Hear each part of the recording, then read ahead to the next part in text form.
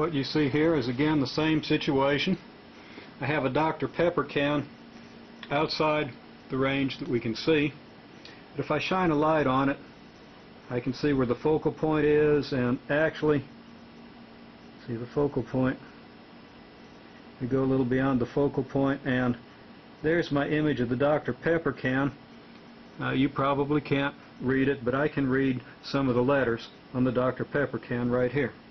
And if I had a very bright light on this, good illumination, I could get a very clear image. Now, this image is as if it's right there. It's as if the Dr. Pepper can is right there. Notice that the Dr. Pepper can is a good bit smaller.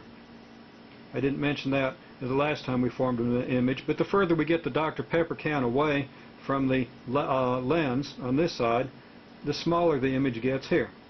And we'll easily see why that happens. Now I'm moving another lens in here. Now, this lens is fooled. It thinks that the Dr. Pepper can is right here. If I now move the screen back here, there will be a point at which the Dr. Pepper can image appears. Now that image is going to be bigger. I don't know if you can see the light on here.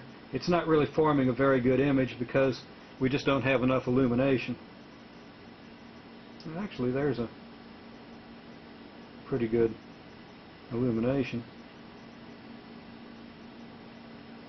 But in fact, the image is going to form pretty far away.